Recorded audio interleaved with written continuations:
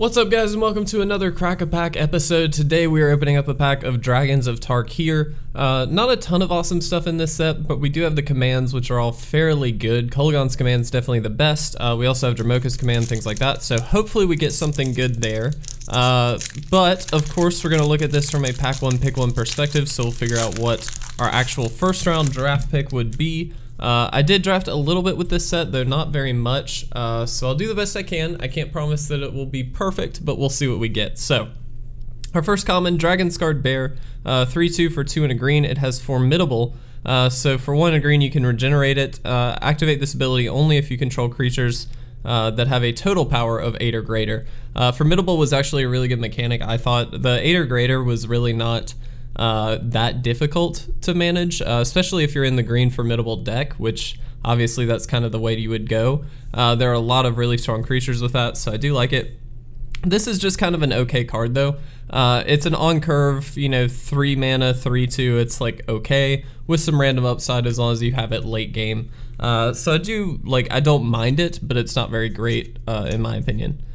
Hand of Silumgar is a 2-1 for 1 and a black with Death Touch. Pretty straightforward creature, but I do like Death Touch in Limited quite a lot. It tends to be really overpowered because it really holds off threats easily. So I don't mind this card. I think I would take this over the bear. That being said, this isn't a very exciting first pick either. So we'll keep it to the side for now, but definitely not what we're hoping to first pick.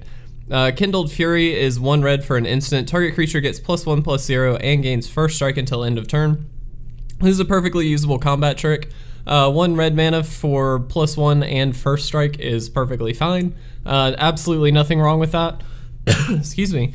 But I would not want to first pick it by any means. Obviously, if I was in a red sort of aggressive deck, absolutely, I'd probably want one of these. But I wouldn't want more than one by any means, and early game or early picks, I would not want this. Naturalize, a very classic card. Instant for 1 and a green, destroy target artifact or enchantment. Again, a pretty straightforward card, but definitely one that you would want in a green sideboard. Not necessarily something you want to pick up early by any means, but late in a draft, if you pick up one of these, you are not unhappy about it. There are going to be some artifacts that you'll be able to blow up, and to do it at instant speed for only 2 mana is fantastic. Absolutely great. In general, not a good first pick by any means, though. Silumgar Butcher is a 3-3 for 4 and a black. It has exploit, so when it enters the battlefield, you may sacrifice a creature. When it exploits a creature, target creature gets -3/-3 until end of turn. Now this is a much better card. Again, not insane by any means. It's only a 3-3, but it does hopefully kill something on the opponent's side of the field. You do have to sacrifice a creature to do it. But generally speaking, you're going to have a little bit lower curve creatures as well that you can sacrifice that have hopefully just been outpowered by that point, and you can basically trade them off for something much bigger. So I do like that. Dragon Fodder, another really fun card. Sorcery for 1 and a red, put 2 1/1 goblin creature tokens onto the battlefield. A pretty straightforward card, but definitely a good one. I like this card a lot in a red aggressive deck. I don't think I like it more than the Butcher, but it is really, really good in that deck. It's a 2-for-1 always, so there's nothing wrong with that.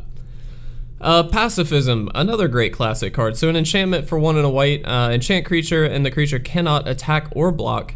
I really like this card. I think this is up there with the Butcher in terms of cards that I would pick early, because it is removal. You don't have to sacrifice another creature to actually basically remove something. That being said, it is not a creature itself, so it's not like you're getting a body in return. So not a huge threat on board by any means, but it does kind of deal with the opponent's creatures really, really well. Ancient Carp is a 2/5 vanilla creature for 4 and a blue. Very unexciting, not good at all. Interesting art, but in general, not good.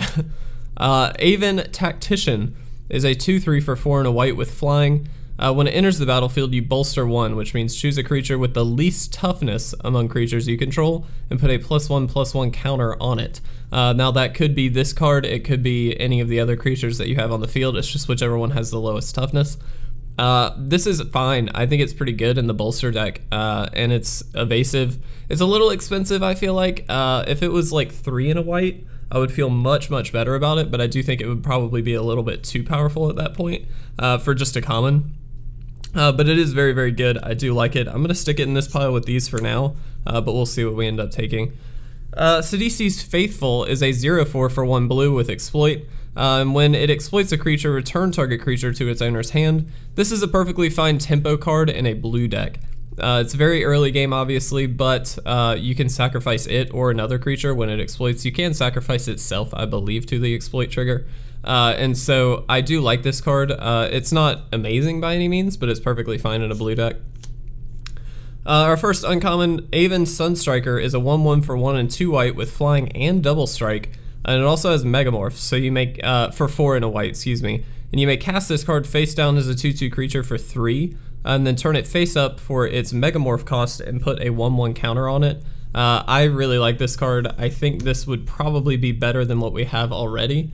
It's evasive, it's relatively cheap, and it can actually do a lot of damage with double strikes, so I do like that.